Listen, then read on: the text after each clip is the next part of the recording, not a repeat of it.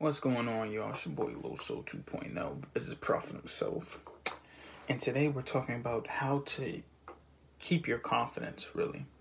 So before, like I said, the thing about confidence is so crazy because you can lose it just as quickly as it takes a long time to gain kind of like trust. It takes a long time to gain the confidence, but you can lose it just like that.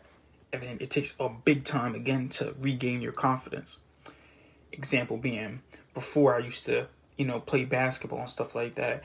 And literally it was like, I'm telling you, so 8th grade is when I first basically tried to play basketball. I tried out for the team.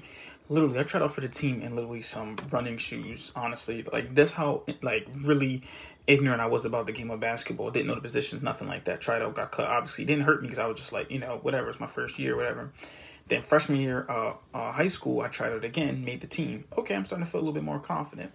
The first game that I literally played high school basketball, I felt good freshman year. I'm just okay, cool, freshman basketball. I'm thinking this joint is literally it's a big crowd, stuff like that, stage fright a little bit. I'm just oh yeah, we going. I can't wait to get in this and third. Then get into the last quarter. I'm literally every time keep running the play, shoot it, air ball. Run to play again, shoot it, air ball. Run to play again, shoot it, air ball. I did not care. I was just forget it. Just kept shooting. I did not care.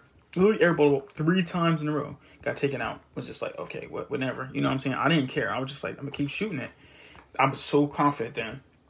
But then after progressing through the year, it was he just stopped putting me in the game as much. Well, I mean, the final year, I actually, the final bit, bit of the year I started and stuff like that, literally the last game, I literally scored 2 points that whole season. 10 games, 2 points. I literally averaged 0.2 points.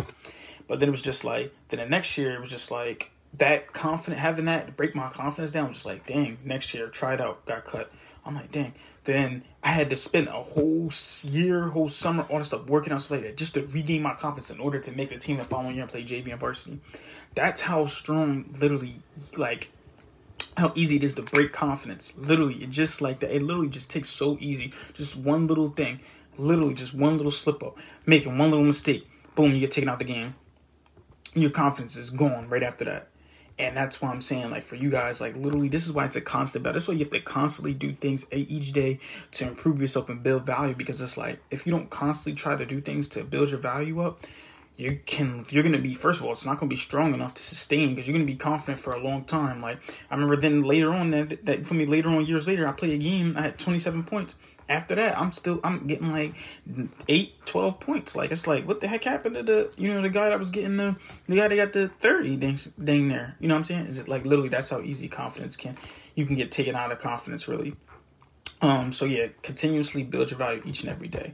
All right. So that's what I'm kind of ended with today. You know what I'm saying? Look out for that free training on obliterating the procrastination. I'm trying to finish it up as quickly as possible for you guys. You guys can get started. Follow me on Instagram at Loso2.0_. Like my Facebook page at Carlos J. Henry. Subscribe to my YouTube Eastern Prophecy. Follow me on Twitter at Loso Henry. And listen to my podcast each and every day. Daily uploads. Reinvent Yourself by Carlos Henry. Just type in Carlos Henry in the search bar. It's Eastern Prophecy going to pop up and Reinvent Yourself going to pop up. Reinvent Yourself is the one. And you can listen to Eastern Prophecy too. It doesn't matter. And then, read my blog post on Medium. All right. 2.0 out.